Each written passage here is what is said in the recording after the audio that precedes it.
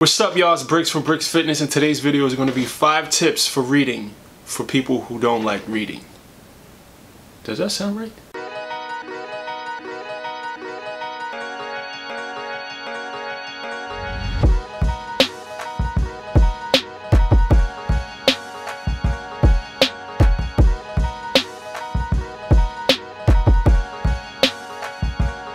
The last tip was the one that really changed my life, so I want you to stick around for that one.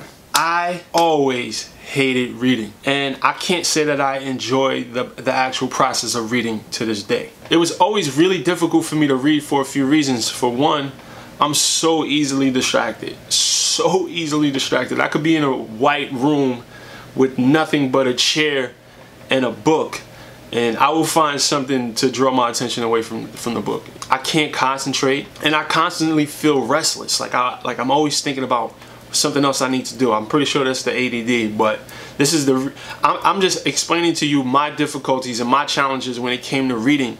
And if I can overcome them and become a reader, then these tips will definitely help you as well. I'm a different person right now because I started reading seriously. Reading is such a powerful tool, and I don't want to be up here sounding like Mr. Rogers or LeVar Burton. Reading played such a big role in my success in being able to transform my body, because I was literally digesting every piece of reading material I can that had anything to do with exercise or nutrition. I was very armed with information on what to do in order to successfully lose weight. So one of the first pieces of advice I give to people is to do a lot of research when it comes to fitness and nutrition. And of course, you have to read in order to do that research. I believe that life, the way our life looks, the quality of our life, is simply a reflection of our decisions. And I think I became a better decision maker once I started reading, which changed my life. Reading empowers you. Why do you think that slave owners didn't want their slaves to learn how to read? Think about it. Tip number 1, read in small focused chunks. Kind of like the high intensity interval training of reading. I personally, my chunk is 20 to 25 minutes. So I'll have 20 to 25 minutes of really intense focused reading, and then I'll take a 5 or 7 minute break. This works best for me. That time interval works best for me. You kind of want to time yours, kind of be aware of your focus. We've all experienced when we're reading a book, and then, you know, 2 or 3 pages later, we're like, yo, I don't know what the hell I just read. Focus real hard for 20-25 minutes, take a 5-7 minute break, and then get right back to it. Another tip, and this is something I recently started doing, scan the page and just look for the important stuff. You don't have to read every single word of every single book.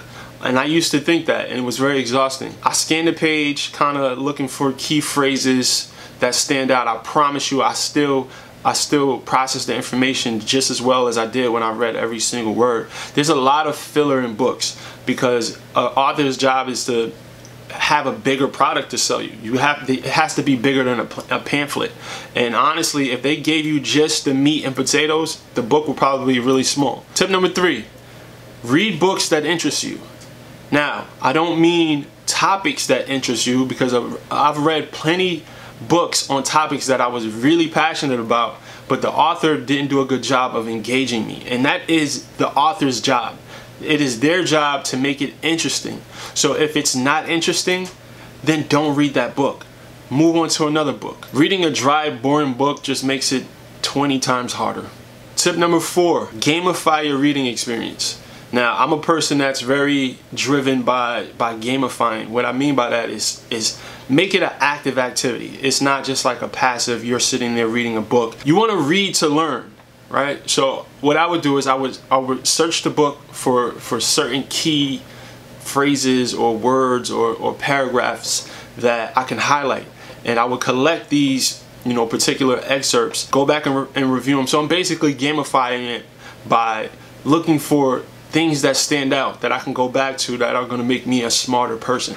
I know that sounds corny. It is corny, but it's what I do, and it works. Tip number 5, and this one has been the absolute game changer for me. Read audiobooks. I don't care what anyone tells you. Reading an audiobook, you get the same advantages as you do if you're reading the actual book. What's important is you do it in a way that's most painless for you. So if you don't like reading, like if you're like me and if you read for more than 20 minutes you start getting a headache, or you can't focus, or the gloss from the pages just make your eyes hurt, or whatever the case may be, then fine. You don't have to read an actual book. You can listen to audiobooks, you can listen to podcasts. There's so many ways to get the information without having to actually crack a book, sit down. Like, most people can't sit down long enough, or a lot of us, we don't have the time.